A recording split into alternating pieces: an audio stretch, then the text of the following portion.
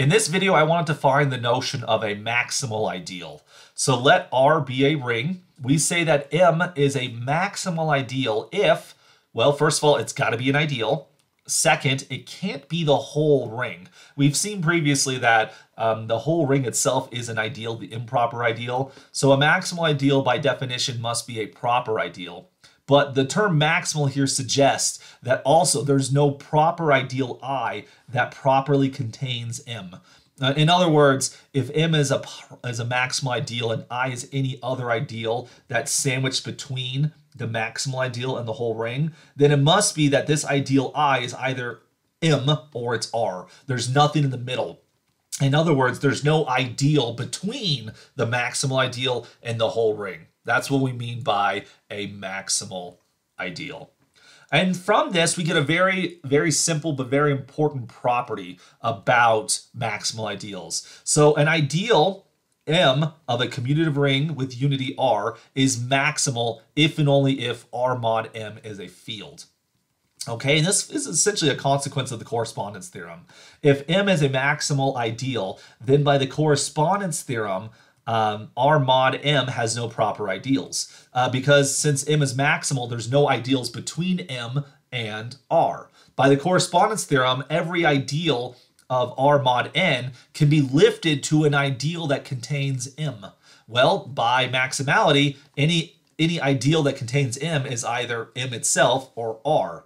Now, if you mod out by M, then M becomes the zero ideal.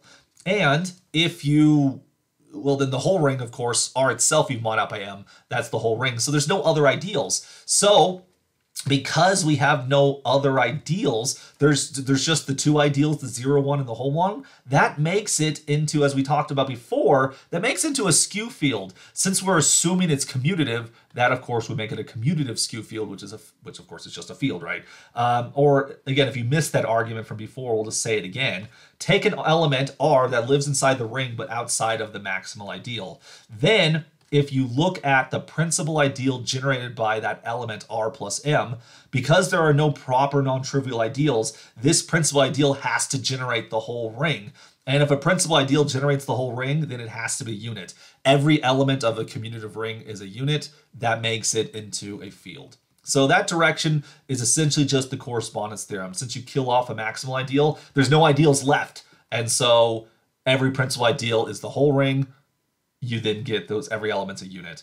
And conversely is basically the same thing, right? The reverse directions can be the same thing. If you imagine the R mod M is a field, then it has only two ideals, which are going to be 0 and Rm. That's because every element that's not 0 in Rm is a unit because we're assuming it's a field. And a unit, the principal ideal generated by unit, always forms the whole ring. So then by correspondence, since Rm has only two ideals, there can only be two ideals of R that contain M.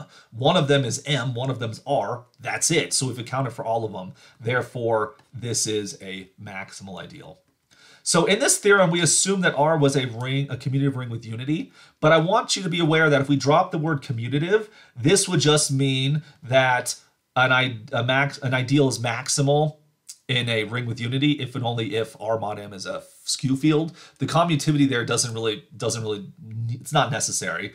You can also even drop the word with unity, in which case we can talk about a maximal ideal, in which case in that situation, what you get is M is an ideal is a maximal ideal of R if and only if R mod M is a so-called simple ring, meaning it doesn't have any ideals other than 0 and the whole thing. Which again, these general simple rings we've talked about before in this lecture series, we're not going to say much more about them. They do exist, but we won't say much more about them. The reason we chose the assumptions we did, commutative ring with unity, is because that's really the setting that we want to be in. In this class, we're mostly focusing on factorization theory inside of integral domains, which are rings which are commutative with unity. So in that setting, we want to study maximal ideals, and so R mod M exactly will give you a field. Let's consider a short example before we do end this video on maximal ideals. If you take the ring of integers, which of course is a commutative ring with unity, if you mod out by the ideal PZ, which we have studied before that in the ring of integers, every ideal is a principal ideal, and every ideal is just has the form p times z, right? This will be congruent. This will be isomorphic to the ring, the finite ring z mod p. And this is going to be a field if and only if p is a prime number. That's something we've studied before. In which case, then by the previous theorem, if this is a field, that means this is a this is a maximal ideal. And so we see that the maximal ideals of the integer ring are exactly those generated by prime elements. So in the ring of integers, the maximal ideals are those generated by a prime element. And that's then going to lead naturally into the topic we'll talk about in our next video.